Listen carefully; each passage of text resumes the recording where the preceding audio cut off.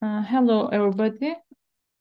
This is Şeyma Kutluk from Istanbul Technical University. Today, I would like to talk about my recent work named Cosmological Perturbations Out of the Box. So it's a standard assumption of many cosmological perturbation work that the perturbations on the cosmological background vanish at spatial infinity.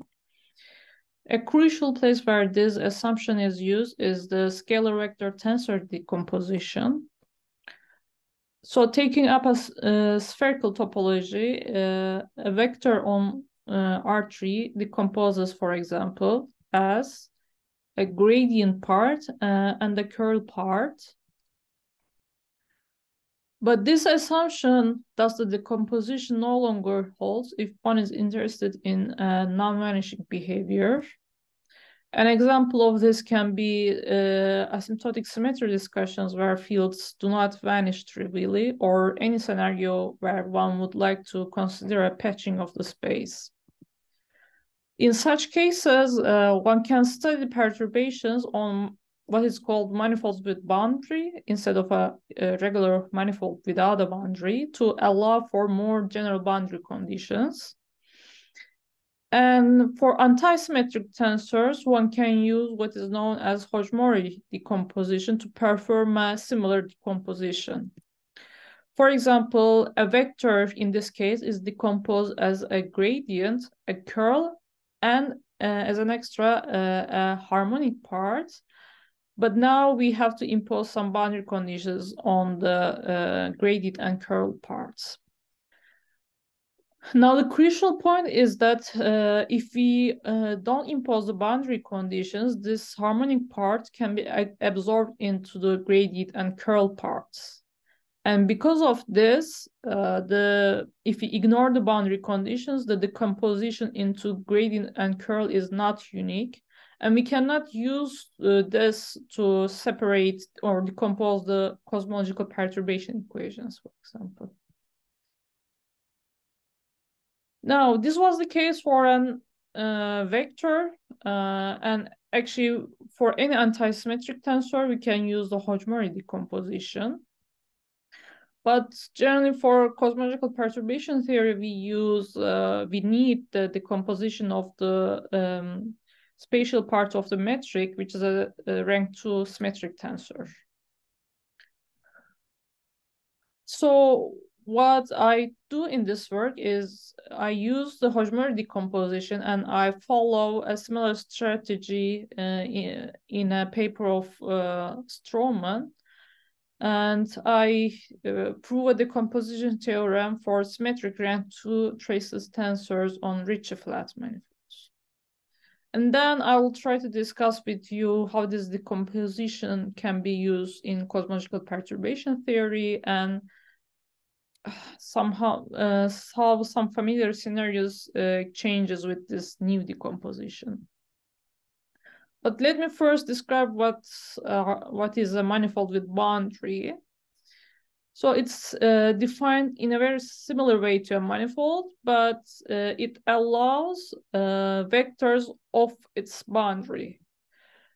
Let us consider such a manifold called M with a boundary del M.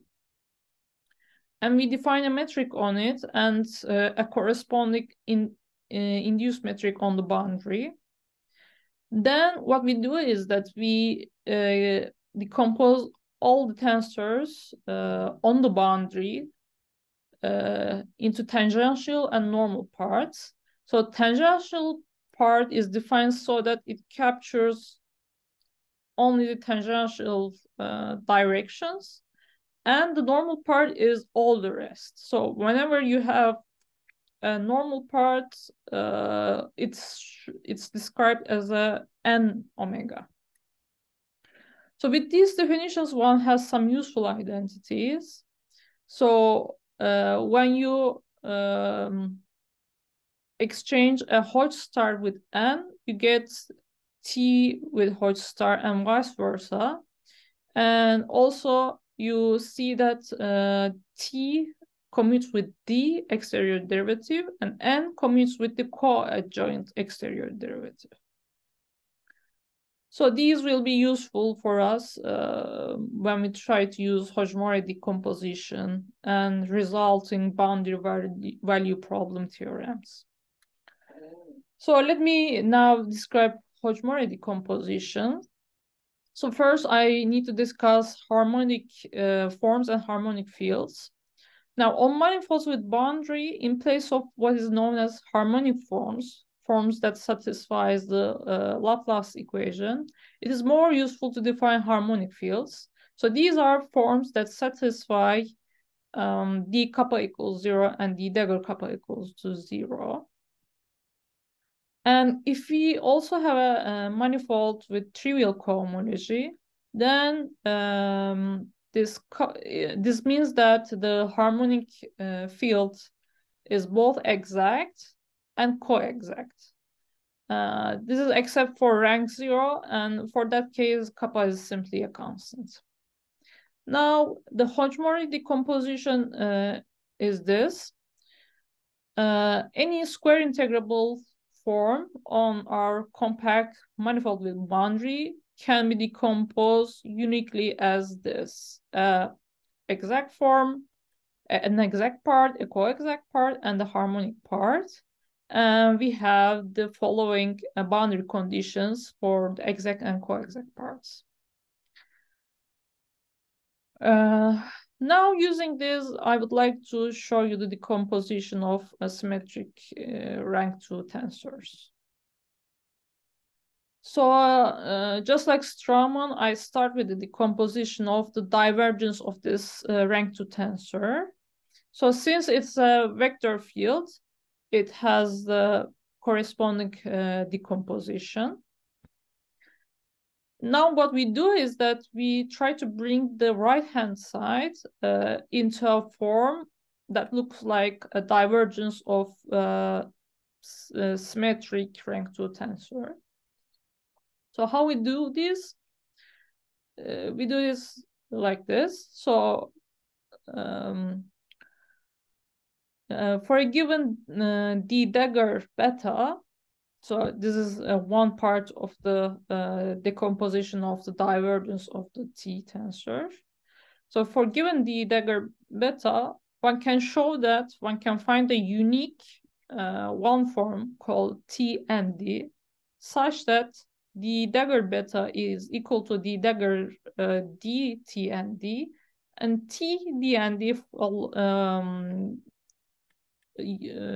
obeys these conditions. So it's the dagger T and D equals to 0. That means it's just divergence free, and it has these two boundary conditions.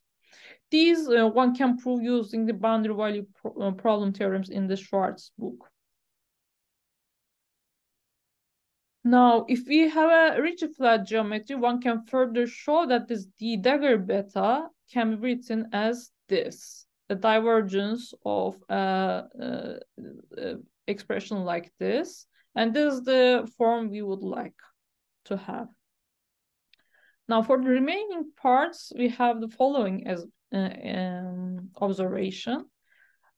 If we are given a scalar alpha plus sigma, then there exists a unique TT that satisfies this equation and this boundary condition. Now, given a divergence of T, only D alpha plus sigma is fixed. So alpha plus sigma is fixed only up to a constant. But for the Ricci flat case, the expression we are going to need does not depend on this arbitrary constant. And the expression we are going to need is this: del I diamond ij, and diamond ij I define as this of t, and as you can see for the Ricci flat case, I have this expression, and thus the arbitrary constant disappears from this expression. So the final result is that given a symmetric traceless rank 2 tensor, we can decompose it uniquely as this form. So it has a scalar, vector, and tensor, but all of these has to satisfy these. So the usual traceless tensor part is the same, but for the other parts, we have these boundary conditions. Now, unfortunately, this decomposition will not be enough for cosmological perturbation theory. We need two more things. First, in the equations, we will get expressions like this. Two derivatives of a harmonic scalar and a TT part. But this expression of sigma is itself a TT part. So with the given decomposition, we cannot separate these two parts. So we need a further decomposition. And for this, I propose the following theorem. So given a TT tensor, I can divide it into two. One with the two derivatives of a harmonic part, and another part, which is TT, but also satisfies this. Its symmetrized first derivative is 0. And this part I denote as TTA. Now, another thing I will need is this. Suppose that I have a vector and I decompose it using the Hodge-Morrey decomposition, and the Vn part satisfies these conditions. Now, in the cosmological perturbation equations, we will have expressions such as this, and here I will have this type of expressions. Now, these two first parts, they are of the types I have described before, but this is not not of the types I have described in my decomposition theorem. To be so, it needs to satisfy this extra condition. So if you recall, this was the condition needed in my decomposition theorem. But this Vn only satisfies this. So for this, one can also show that I can decompose this expression into, again, a tensor decomposition part. But now this scalar part satisfies this extra condition. The vector part is now the same, but still I have a TT part. This part I will not discuss in this talk, but of course it's still in the vectorial type. Now I apply all of these into cosmological perturbations. So let me remind you what we do generally for cosmological perturbation theory. We have a FRW spacetimes, and on top of it, we have some perturbations, phi, Ni, psi, and gamma. Each of these are a scalar, a vector, or a tensor on R3. So we will decompose each of these as this. Scalars will decompose into a T and H part. T has this boundary condition and H is a harmonic. The Ni I will decompose by the usual Hodge-Morrey theorem, but whenever I have this expression, I will use my further decomposition I described. So this is what I showed you before, but now the gradient parts are also added. And gamma ij will be decomposed, as I have already told you, where I have this second decomposition also. So if I use all of these, then I have the perturbative Einstein equations decomposed as follows. So what do I have here? I have 5 scalar equations, 2 vector, and 1 tensor equations. So what I observe here is that my number of equations increase, and also number of types of fields I have increased. Also note that here, for the scalar part, in some of them, I did not decompose them further. So first 3 of these can still be decomposed into T and harmonic parts. So this is a bit confusing. So let's now try to consider an example scenario. So let us consider the single field inflation. And how does it go with new decomposition and non-vanishing boundary conditions? So we will have an additional extra inflaton field. We will focus on the scalar equations of motion. We choose a gauge where a good number of parts are equal to 0. And then we are left with psi, each of which has T-type and H-type parts. And the psi, which is of T-type. And the equation of motions are these 3 equations for those variables. Now, let me focus on the second equation. This let me decompose again into T and H parts. So T is like this, and H is equal to some arbitrary AT field. So I can have such arbitrariness because I'm not imposing vanishing boundary conditions. Now, if I plug these into other equations, I get these 2 equations. So this should be familiar. These are just 2 copies of Mukhanov-Sasaki equation.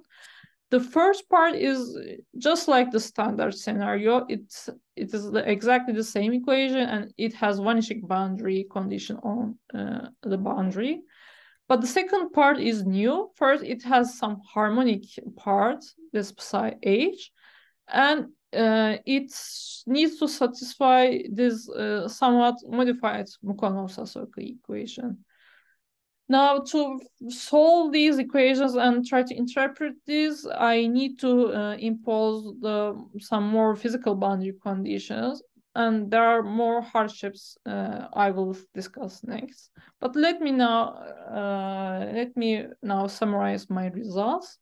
I have proved a new decomposition theorem for symmetric rank 2 tensors, and I showed how cosmological perturbation equations work. And we studied the single inflation scenario. Now, for further investigation, I need to impose some physical boundary conditions. First, I need to discuss what these are and what are their physicality. But even if I do that, I also need some other tools. So what are those? For example, to solve the Mukhanov-Sasaki equation, I cannot use the Fourier transformation any longer because now I'm on a bounded region and I need Fourier series. But nevertheless, I hope that this investigation opens a path to study cosmological perturbation equations with non-standard boundary conditions and lead to interesting insights. Thank you for your attention, and I'm looking forward to your questions.